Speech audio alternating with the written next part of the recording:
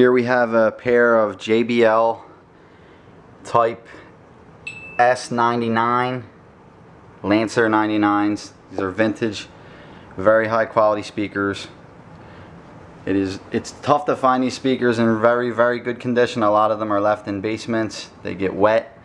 They're not stored properly, and in some cases people find them and throw them out.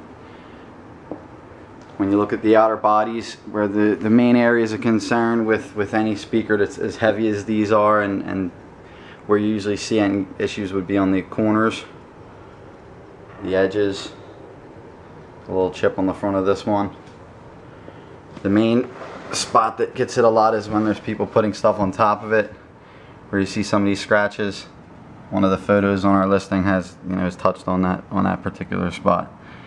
Alright, the main thing that you'll see is a lot of them will be either missing parts, they won't function, they're missing these front covers, that little JBL symbol.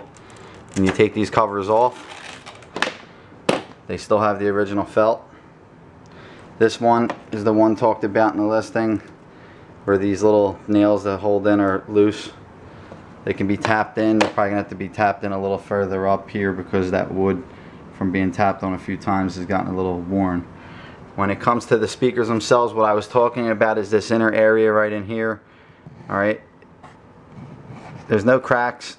It's a little rough feel. I'm not really sure how they're supposed to feel, so that's why I always recommend that these things, before you put high volume up on a stereo system that's old, to have it checked out by a technician. If you really want to be safe, if you really know what you're doing, then you should be good.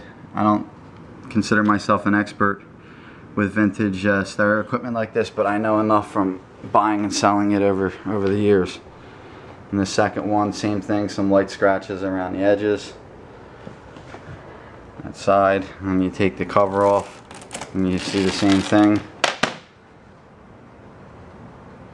No cracks on that either.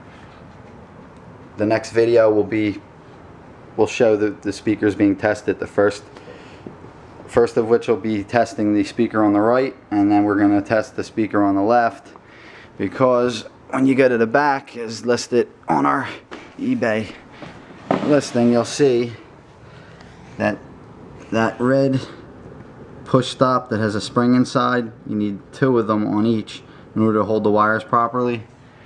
On this one, it's missing it. So we're going to I'll test that speaker, and then I'll take the spring out and take the stopper off, and I'll put it on this speaker so you get to hear them both. But these are really nice. We will package them correctly in a very large furniture box. There'll be 2 boxes. They'll be heavily wrapped, double cardboard all the way around. If you see our positive feedback, we do a very good job of packing all of our items. This is a really nice find, and someone's going to really get a nice set of speakers here.